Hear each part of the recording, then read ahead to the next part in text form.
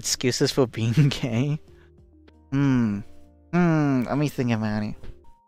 Okay, listen here, boys. I'm gay because I hate children. Like, what do they even do? Do they, like, contribute to society? No, they don't. Do they pay taxes? No, they don't. Also, I'm also gay because, I don't want to wear protection. That's right, you heard it here, boys. I don't like wearing protection.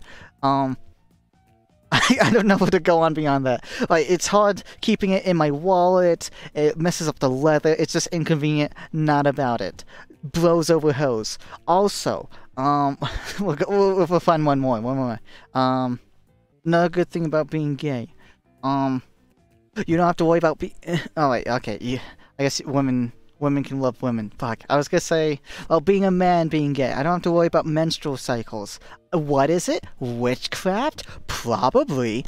I don't know what that is. No one told me. Anyway, being gay, being with another man, don't have to deal with it. Bro, get me some Doritos, we're gonna play some Call of Duty, hopping in the gulag, boom. That I understand. And that's why I'm gay. And don't clip.